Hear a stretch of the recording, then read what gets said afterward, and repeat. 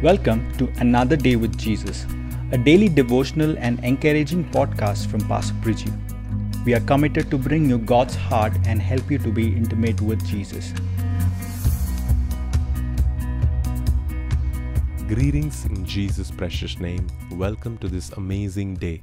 This is a day when we will experience new things from God. This is a day when we want to experience His presence like never before. This is a day when we are willing to let our hunger for God soar, climb another level, climb another dimension, where we are refusing to be satisfied where we are. We want to know God more. We want to experience God better in this season ahead. My hope is that we will never be tired of asking God for an encounter. The more we ask, the more we will receive. And the more we receive, the more we need to yield to that encounter. The more we need to yield to that revelation. Sometimes the revelation will not be what we wanted. It will not come in the same fashion or the same way that it came for our friend or the other believer at church. It may not be the same thing that somebody in the Bible wrote about. But every time we receive a revelation, we become more like Him. So we need to yield ourselves to every encounter that God wants to give us. Let me read one particular example from 2 Samuel chapter 22 and verse 12. This is the encounter that David had. He says that God, He shrouded Himself, meaning He covered Himself in darkness, veiling His approach with dense rain clouds. So it is talking about a time when David had an encounter with God. And David says that God, when He came, He had covered Himself. He had shrouded Himself in darkness. And He was veiled with dense rain clouds. So when He came close, what I actually thought is that it's going to be a very rainy day. It's going to be a bad weather day. It's not going to be a good season ahead. That is what I thought. But what I didn't know is that it was God who had come, but He had covered Himself in darkness. He had veiled His approach with dense rain clouds. How often would we dismiss some dark situations around us, some negative opinions around us, some negative, people around us, and we would just push them out of our lives because we think, wait, how can God use a person like this? How can God ever use this particular circumstances? How can God ever make something great and good out of this issue?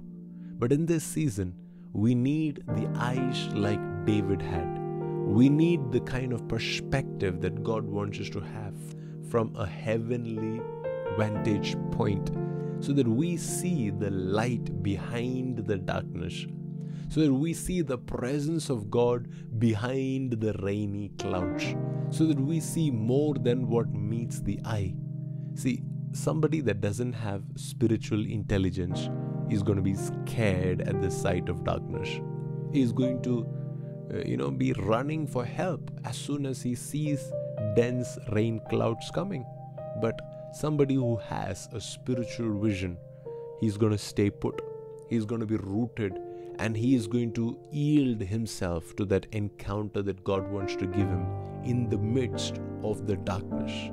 That is why David wrote the psalm, and he said, even though I walk through the valley of the shadow of death, I will fear no evil, because you're with me.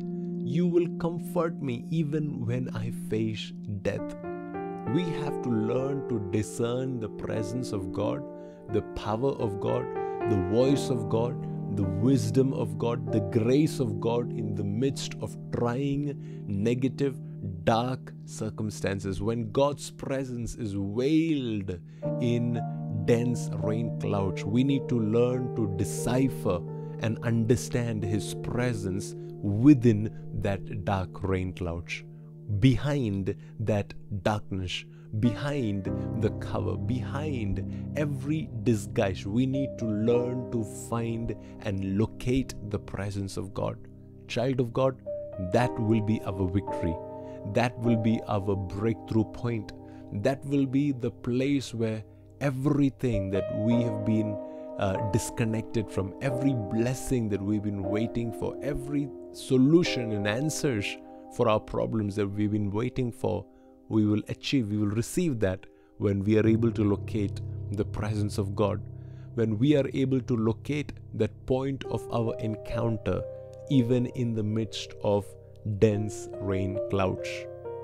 For the 4 guys, Shadrach, Meshach, Abednego, the Bible says that when they were in fire, Jesus came as the 4th man in that fire. He became the 4th person. Jesus revealed himself to them when they were in the fire.